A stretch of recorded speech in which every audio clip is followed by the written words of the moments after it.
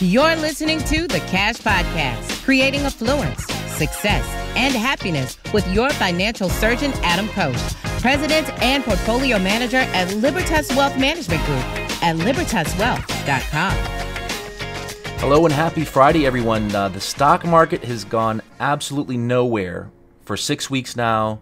And the big question that everyone is asking when they're looking at their 401k, their retirement portfolio, their investments is if the increase in coronavirus cases, hospitalizations, and the recent uptick in deaths is going to cause the other shoe to drop in the stock market. So that's what we're talking about today.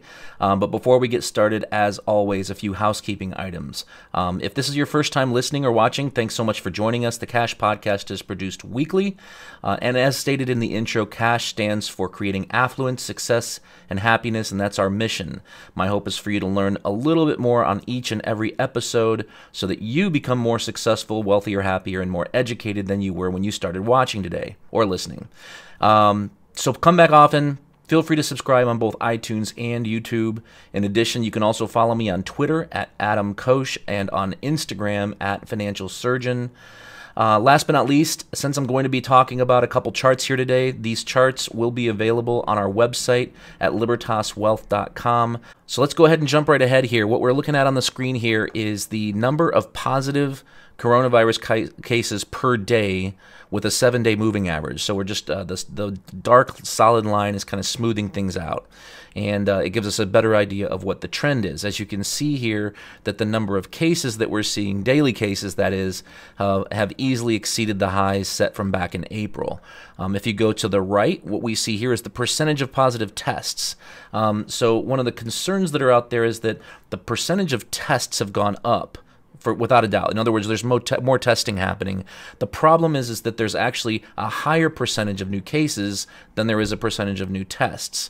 The next down here, bottom left quadrant, is the number of hospitalizations. And you can see here we're starting to reach the peak of April as well when it comes to the number of hospitalizations, which is probably an even bigger concern and really probably what most people are really focused on, because just because we have cases doesn't mean that those cases turn into hospitalizations, and just because we have hospitalizations doesn't mean that those hospitalizations turn into deaths. And that's the final chart in the bottom right here.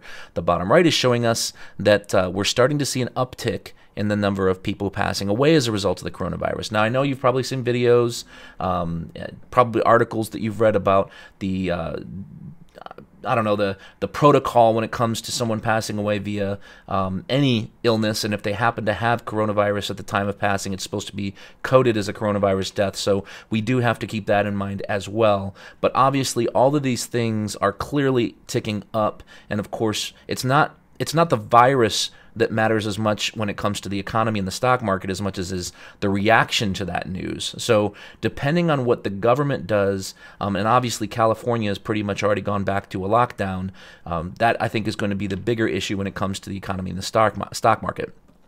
If we move on, the second chart, or chart number 2 here, that I'm paying attention to, and probably the number one reason why I've continued to be so defensive on a long-term basis, is this chart that you're looking at right here. Now, if you're listening on iTunes, I'm going to walk your way through it verbally.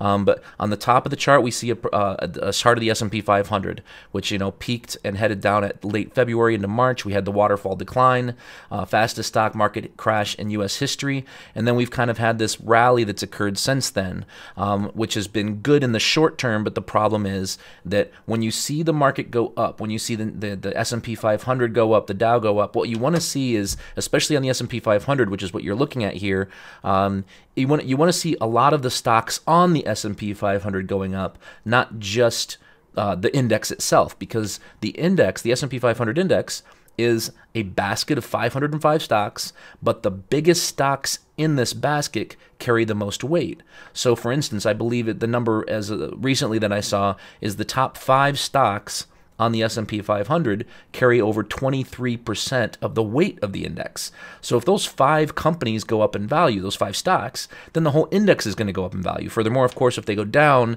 then the whole index is going to go down. So what we want to see is, I call those the generals, and what we want to see is the troops coming behind the generals, because when you have the generals rushing into battle against a front line of enemies, you don't want those generals to turn around and look behind them and say, uh-oh, we don't have any troops behind us supporting us. And right now, that's still what we're seeing. I'm still seeing a cup half empty, middle pane here. And again, just to talk to people through on iTunes, the percentage of stocks that are trading above their 200-day moving average, or in other words, the percentage of stocks on the S&P 500 trading above the 200-day trend, is still at only 49% as of yesterday. Today is obviously the market's down, so this might tick down. But the second number here in the middle is the percentage of stocks on the mid-cap exchange. So this is the mid-cap 400, so the 400 stocks on the mid-cap index, and only 38% of those stocks are trading above their 200-day trend. And last but not least, in the bottom, and the most putrid, is the percentage of stocks on the S&P 600, so the 600 stocks on the small cap or small company index. Only 33.9, call it 34% of those stocks are trading above their 200-day trend. So these are not healthy numbers.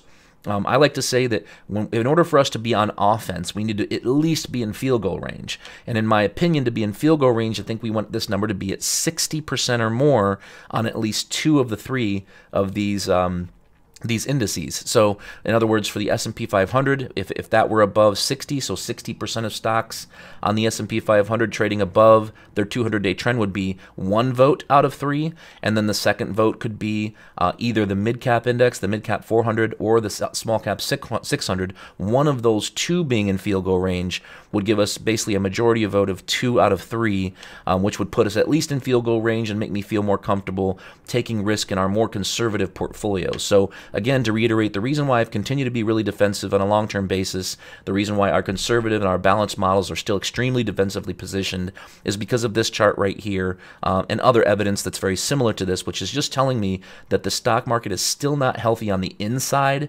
So on the outside, it looks okay in the short term, but on the inside, the internals, the vital signs of the market, its blood pressure, oxygen readings, are telling me that we need to continue to take defense.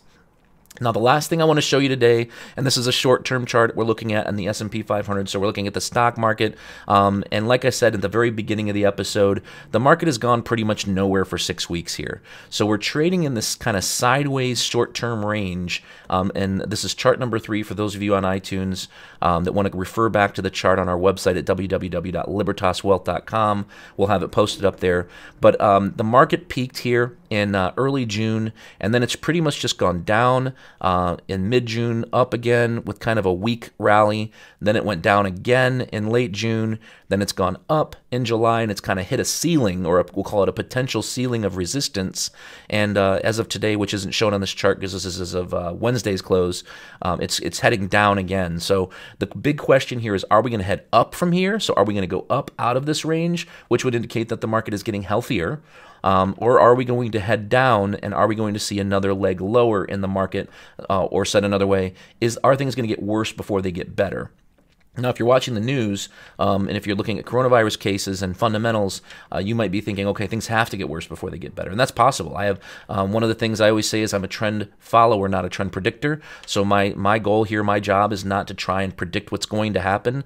My job is to put our portfolios and put our portfolio models in the appropriate risk-reward configuration based on the risk profile of that model. So, I mentioned earlier that our conservative and balanced models are extremely defensively positioned still, while our moderate growth model is about half, we'll call it half, I'll say 1/3 as of today invested in U.S. stocks, a little bit of gold, and some bonds. Our aggressive model, as of today, we're probably looking at about 75%, might be trimming a little bit more today, invested in stocks, but that could change extremely quickly depending on what happens here. Again, looking at this range that you're seeing on the screen here. So for the people watching, real simple. The market's gone nowhere for 6 weeks. And we are also faced, and this is not on the screen, we are also faced with the worst 2 months for the stock market coming up in August and September from a seasonality standpoint. So that's something that I'm also keeping in mind.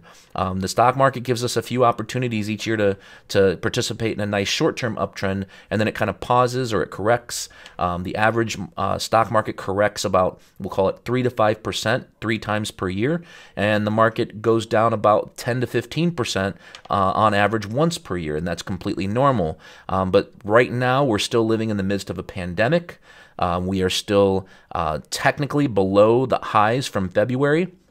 In the bottom pane here, we're seeing lower momentum, even though the market has peaked at the same point roughly that it did on June 8th, 6 weeks ago. So lower momentum relative to the same or higher prices is not good. That's called negative divergence.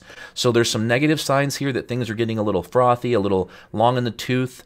And I think that we're just going to have to really kind of take it easy, be patient, and see what the market decides it's going to do from here. And a lot of that, of course, is going to have to do with the reaction to the news about the uptick in coronavirus cases, hospitalizations, and deaths, and of course, what the governments decide to do from the standpoint of lockdowns. Last but not least, one other caveat I'll throw out there is there's always that possibility that the U.S. government, the Federal Reserve, start to come out with more stimulus packages. If you've listened to our prior episodes or read any of our prior articles, you'll know that one of my concerns has been that the boost in unemployment ends in a couple weeks here. So the extra $600 per week, unless something changes and that stimulus package is extended, that stimulus ends literally in a couple weeks.